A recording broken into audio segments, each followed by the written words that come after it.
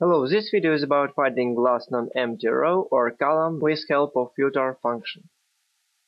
To find last non-empty row, paste equal sign max of filter of row, then column A, for example, close our row function, hit comma, and condition is column A not equals nothing.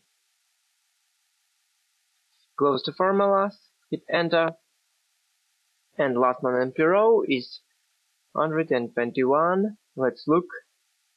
Go down. Yes, it's exactly what we wanted to find. And the same formula for last non-empty column, max of filter of column of first row, close column formula, hit comma, when first row is not equals nothing. And the last non-empty column is 4. Let's check it. It immediately changed the result to 8 when I paste 1 in the H1.